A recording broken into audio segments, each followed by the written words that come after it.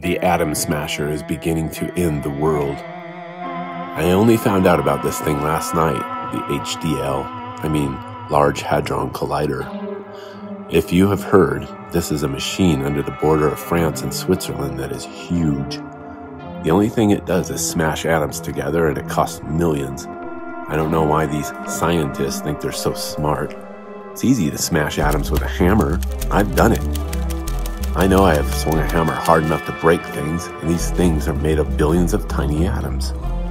I've noticed that nothing significant happened when I have done this. No Big Bang scenario happened. This leads me to believe there is reason the LHC costs billions of dollars. The reason is that their machine is highly dangerous. Some have predicted the machine will create black holes. They turned it on this morning at midnight my time. Many people have said nothing happened. I, however, have begun to notice many things that precede a mass implosion, which means we are in the final hours of existence. My observations of the effects of the HCl. Rain. I don't remember it raining on September 10th last year.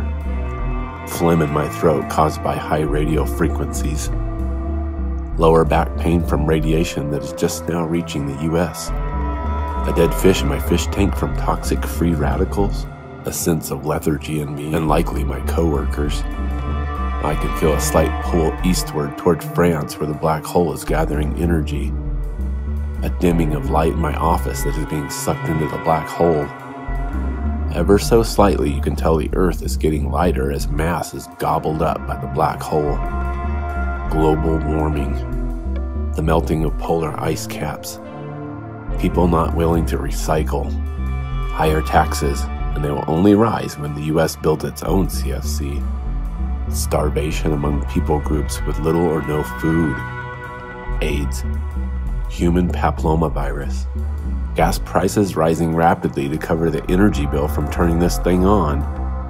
Wars are being fought in many countries near there. Russia is jealous of France, so they decided to pick on Georgia.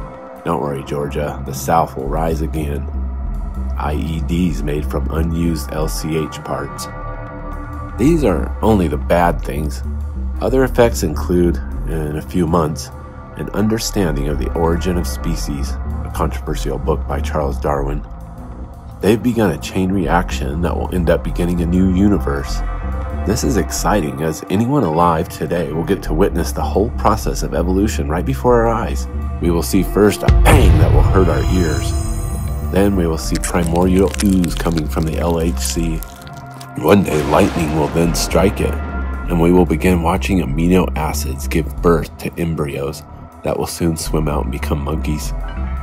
I think we need to be careful and abort these babies before they evolve into fully thinking, intelligent humans, because they will have a bunch of stupid philosophical questions for us like, are you God? And where did we come from? And we'll be like, you came from the LHC. And they will ask us where we came from, and then we'll have to tell them about the LHC that birthed us. It was a much less mechanical one. It was one that wasn't built by man. It built itself out of nothing. And then, before they ask how that's possible, we'll have to distract them by saying, look, behind you, a jelly donut. And then run to where they can't find us. Abort the LHC babies. Vote Democrat. Billions of dollars.